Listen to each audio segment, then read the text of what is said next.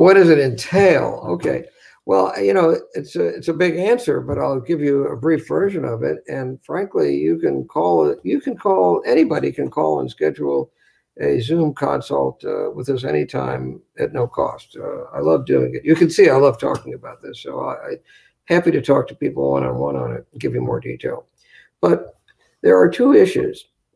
One is that too high a dose of FSH, which is commonly given because drug companies are advocating it, will hurt the quality of the egg and will recruit many eggs that aren't any good.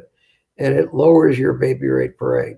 So that's one thing. You want to just give exactly the right elevation, mild elevation of FSH that's necessary to get some more eggs, but not hurt the eggs. But the second aspect of it is that LH is very important. A huge amount of LH is necessary to trigger ovulation once your follicles are ready. But in the very early part of your cycle, a tiny amount of LH is crucial for egg quality.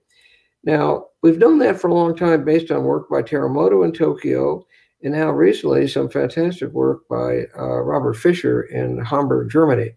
And by the way, you should know that most of the IVF programs, they don't have an international connection. But I think the international sharing of ideas is what makes for a great infertility center. So whether it's Tokyo or Tel Aviv or Hamburg or Shanghai or Guangzhou,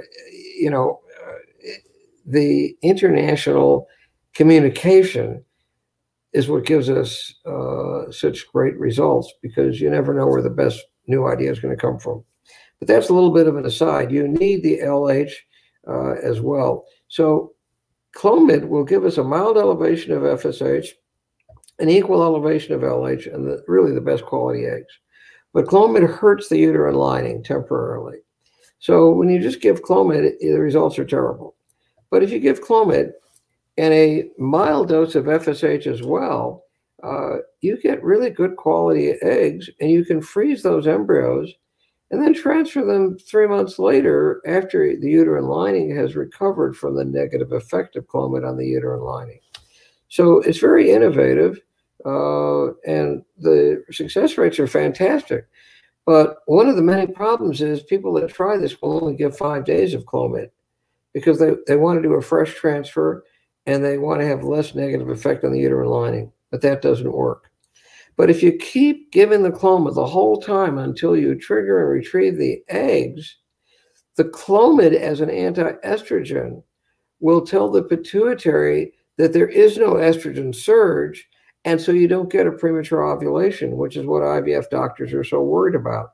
So if you just stay on the Clomid, it protects you from that premature ovulation. And that's why so many most centers are afraid to do this protocol, because they'll have premature ovulation and lose the egg, but we don't have that problem at all.